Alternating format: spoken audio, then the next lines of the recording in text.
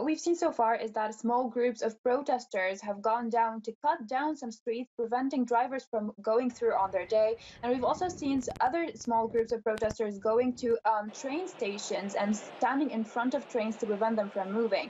Now, of course, the police did intervene. They made sure everyone is out of the train stations, and now everyone is heading towards the center of both Girona and Barcelona, the two biggest and main cities of Catalonia.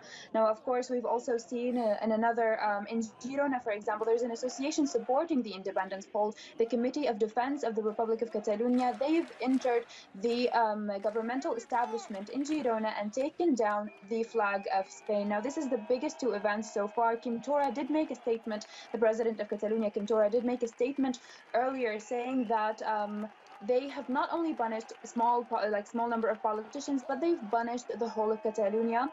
And the crime should not be voting, but the crime should be to prevent a vote. And this is a clear threat to the government of Spain. However, we're going to wait and see what's going to happen later in the evening when the protest actually starts, and it's expected to be one of the biggest protests in Catalonia so far.